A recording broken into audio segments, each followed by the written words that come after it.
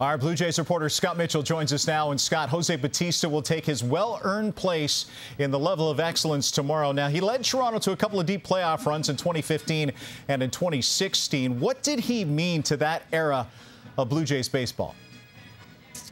Well, iconic is not a word you should use lightly. And when you talk about Jose Bautista, that's exactly what he was in Blue Jays colors. And when you back it up with the story he has coming over for Pittsburgh in a relatively minor trade that nobody cared about at the time, and then turning into a 54-homer guy, 288 home runs in a Blue Jays uniform, second to Carlos Delgado, an 878 OPS in a Blue Jays uniform across those 10 seasons. I mean, this guy was one of the best players in the league, and Blue Jays fans got to watch not only his obviously exploits at the plate, the arm in right field, the pizzazz with which he played the game.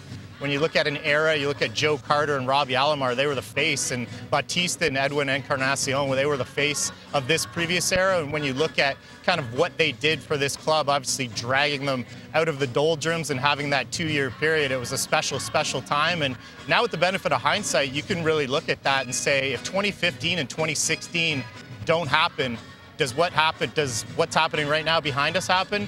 It probably doesn't, because Rogers wouldn't commit to spending the type of money they're spending now. So Jose Bautista was a real integral part of everything about this franchise.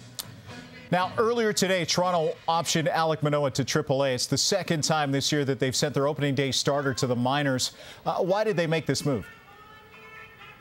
Well, it's pretty easy. When you look at it, they're running a 6-man rotation, and now with the 13-pitcher cap, that puts your bullpen at a disadvantage. So with a couple off days coming up, they have one Monday, they have another one next Thursday in between a series with the Philadelphia Phillies. You really didn't need that starter. You need an extra arm in the bullpen, and you combine that with how Manoah looked in Cleveland, and it just wasn't sharp. The fastball doesn't have the same zip to it. He's looked better since he came back from the minor leagues, but he's still a back-end starter, and this is what you do when you're a club trying to win a World Series and trying to secure a postseason spot in the middle of August. Now he'll be your number 6 starter at AAA Buffalo, and when they need another rotation mate, they'll call him up. But look, he needs to pitch better, and the message was, go down there, work on your command, and you'll be back up here at some point. Well, Jays kick off a 5-game homestand against the Chicago Cubs tonight, with both teams battling for a wild card spot in their respective leagues. Our Blue Jays reporter, Scott Mitchell, thank you.